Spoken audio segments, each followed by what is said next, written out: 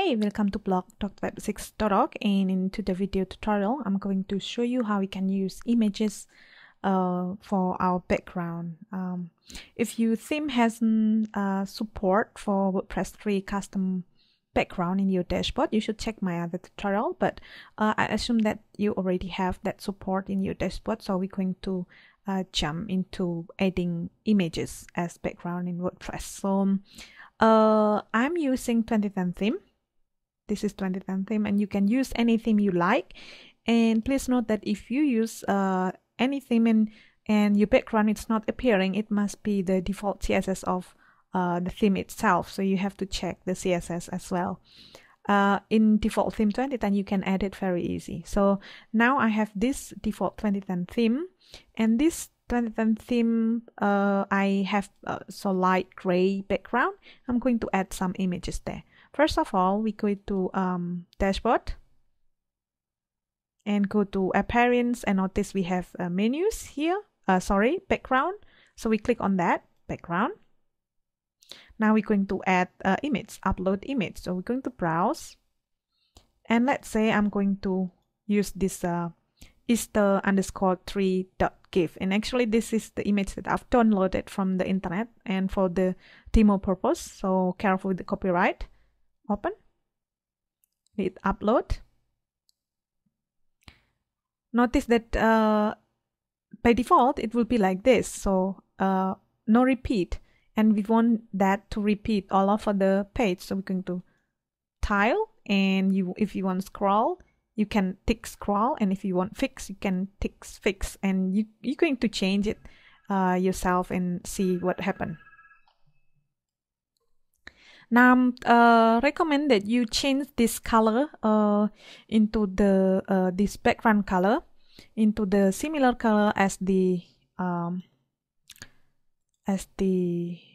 image, like this. Copy, and I'm going to paste that in and hit save changes. Now, if we refresh our blog, you see this 2010 theme has a background color, background image. This is very nice, and you can do as well as not tile, but we make like a sky there. So I'm going to show you. So I'm going to remove this background image. Now I'm going to browse, and let's see this background. I'm going to show you what kind of background it is. I'm going to review it. You see this this nice background image that I've downloaded somewhere as well. This is quite nice, and I want to make that as my background. How to do that? It's very easy. Going to browse and point to that image.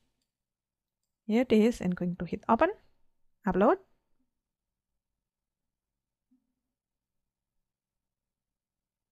There it is, and you see that we have still tile background, and we don't want to tile, so make sure that position left, and we hit no repeat, and now we're going to hit save, and let's say what happened.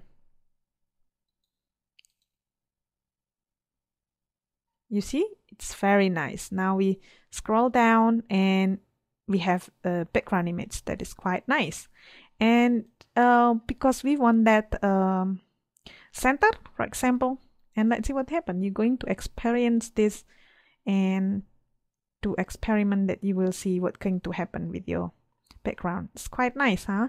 And I'm going to show you now. If I set to left and I hit no repeat and I hit scroll, now I'm going to save changes and then refresh on my blog.